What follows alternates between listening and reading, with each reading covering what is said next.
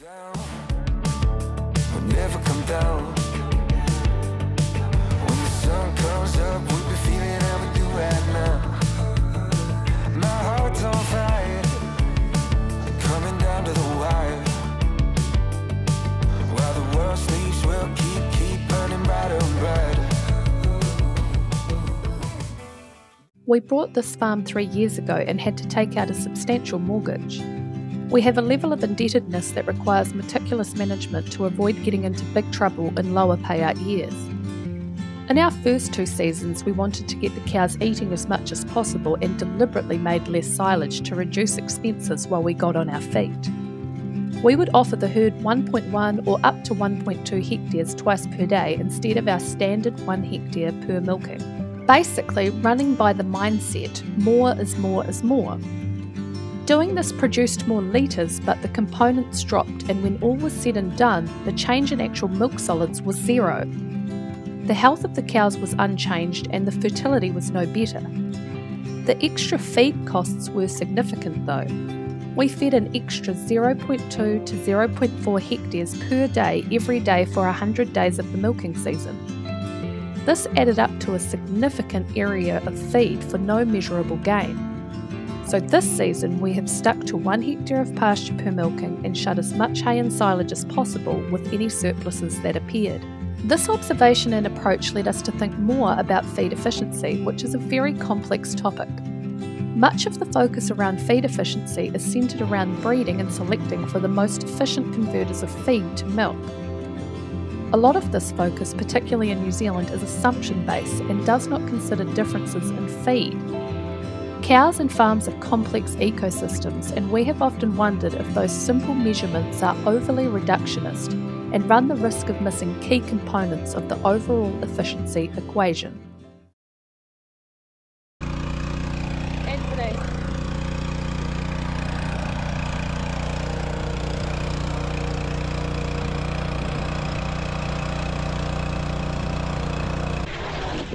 Do it properly.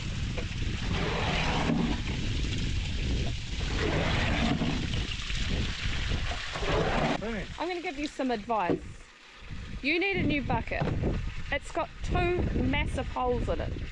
It's very inefficient. We breed our cows for 12 weeks and today is the 16th of January and marks the last day of mating, so any returns after today will be our empty cows for the season. 12 weeks is probably a longer mating period than the average New Zealand dairy farm. There has certainly been a trend towards shorter mating periods and therefore more condensed calving periods in springtime. In our situation, because we have limited heifer raising resources, we would rather keep a trouble-free October calving cow than have to raise an extra heifer replacement for 2 years. Waiting an extra 3 weeks for a pregnancy seems more cost-effective to us than 2 years' worth of grazing. Our October calving cows end up producing more than the average 2-year-old by the end of the season, which is what she would be replaced with if we moved to a 9-week mating. The other factor we take into consideration when determining mating length is if all of our cows calved in 7 to 9 weeks, it would pressurise our feed resources in the early spring months, which would reduce our ability to create silage and hay. Spring milk is nice, but we would be robbing Peter to pay Paul. With a $1.20 per kg premium paid from February through till the end of May, we choose to continue to do it this way.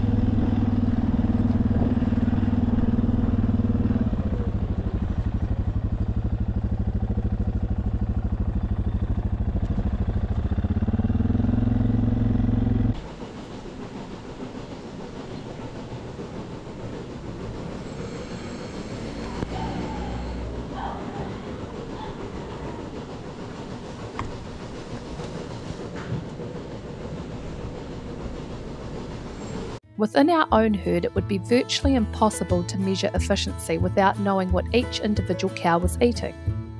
It is probably a very unpopular thing to say, but we compared notes with my dad and concluded that there is a very strong argument that our cows are less efficient than they were 25 years ago. In other words, it takes more inputs to produce the same. It is even logical when we stop to think about it. The foundation of this herd has been selected for performance for over 40 years because output is very easy to measure. keep replacements from your top producers, right? But because we can't measure individual cow intake, have we inadvertently created a significant bias?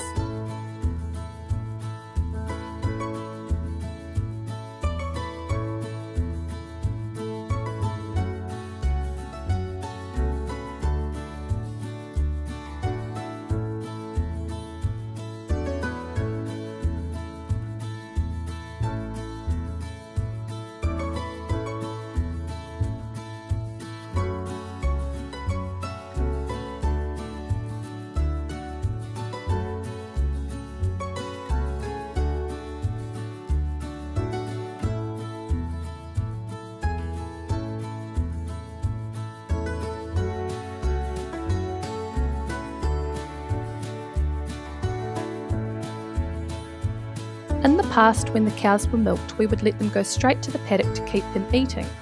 The first row had the best access to feed, and the last row had about an hour less grazing time after each milking. This was probably worse during periods when we were topping because cows eat a lot faster when feed is pre-cut. Could different grazing access and times lead to a significant selection bias and feed efficiency imbalance? It is hard to say for sure, but we thought it warranted some focus.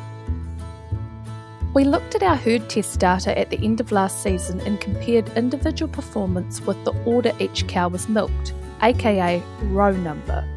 What we found was that the cows in the first two rows were on average 1 year older and produced 50 kgs of milk solids more than the cows in the last two rows. This was significantly more, but it raised the impossible question. Is there a difference in feed distribution, and how big of a difference is there between what the first cows to be milked eat and what the last cows eat? In other words, how many kgs of feed is it taking to produce a milk solid, and is it different between the first and the last row? We decided it was a reasonable assumption that the first cows to be milked were getting more feed than the last cows, which raised the question, is there any health advantage in that? We then compared the measurable health outcomes of the cows versus the row number they are milked in. That is when it started getting interesting.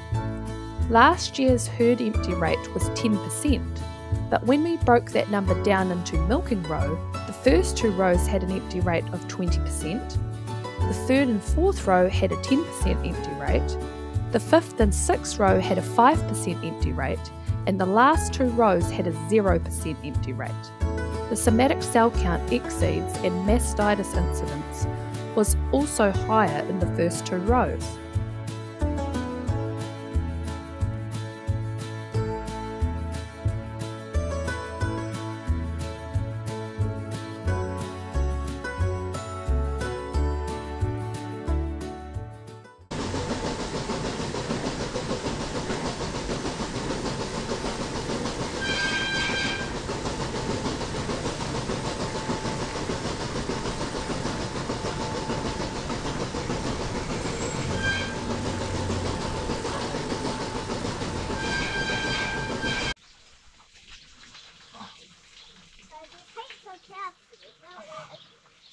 How many cows do we have?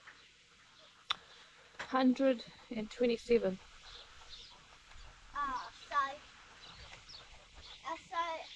There's 127 tags and numbers.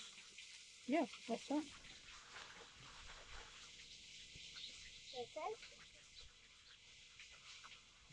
This season we decided to make some changes and run an on-farm trial. Now the cows wait on the feed pad until everyone has finished milking, and then they all go to the fresh pasture break at the same time. This gives every cow equal access to feed and equal grazing opportunity. We are looking forward to the last herd test in May to compare findings and see if there are any differences in performance doing it this way.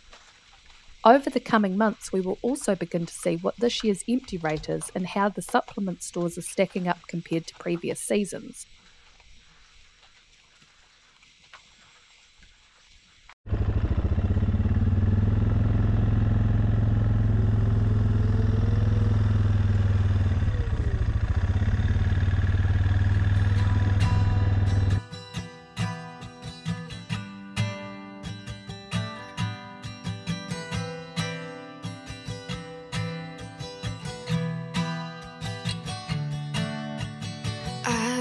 chasing mountains I can't climb,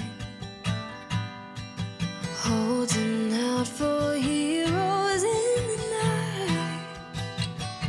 I find myself here in the dark. We learn to fight and learn who we are, but I am raised up to face the stars, full of light. And we are wild like a river, wild like the fire in your veins makes you shiver. And I chase the winter out of my mind like the dark in the distance. Wild.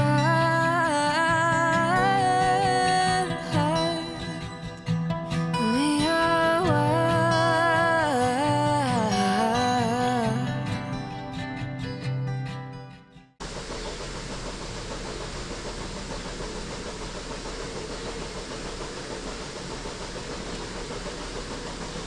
This season, we clean the feed bins religiously after every milking. This ensures all cows get the same amount of meal every milking.